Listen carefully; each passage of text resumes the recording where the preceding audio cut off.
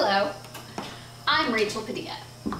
Welcome to my living room, where I'm going to be sharing with you a relic from the past that sits in my living room. I was a teenager in the 90s, and that's not exactly a time known for its jukeboxes, but I was fortunate enough to live in a place that still had a Woolworths and had a place where I would spend Friday night dates called the Ace Inn.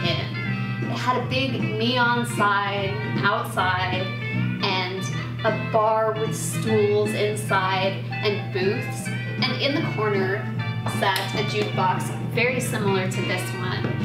And I remember just dropping quarter after quarter in that thing and really enjoying it. There's something satisfying about a machine like this that is manual. There's the click of the button and then the sound of the little motors picking up the record and making the selection, and then that sound of the needle dropping onto a record. I just love it. And this one, because this is a personal jukebox, every song in here is personally curated, and there are songs in here that represent decades of music. Everything from Elvis Presley to Joan Jett and the Blackhearts. Personal favorite, and pretty much the epitome of a jukebox song, is I Love Rock and Roll. But I've also got in here Def Leppard, Photograph. I've got the Cars, the B-52s, Willie Nelson.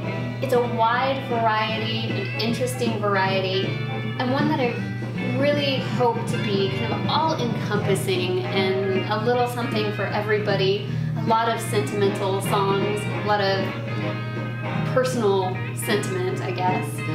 And while the jukebox itself is in perfect working order, it does require a little restoration work still. And the art is really faded and old.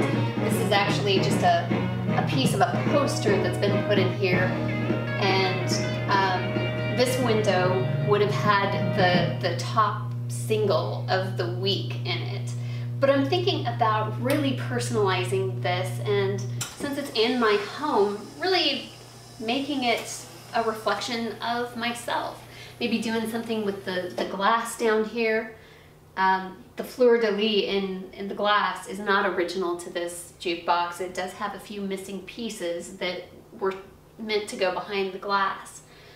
So I'm thinking of maybe doing something decorative to the glass here, maybe replacing these with some really cool, interesting art to really make this thing personal to me. So this is my jukebox in my living room. You know my love of analog things, including analog photography, old phone booths, and now you know about my jukebox. And in the digital age that we live in, the irony is not lost on me that I'm filming this digitally and it's going to go on the internet to be viewed, about this classic relic. Thanks so much for watching.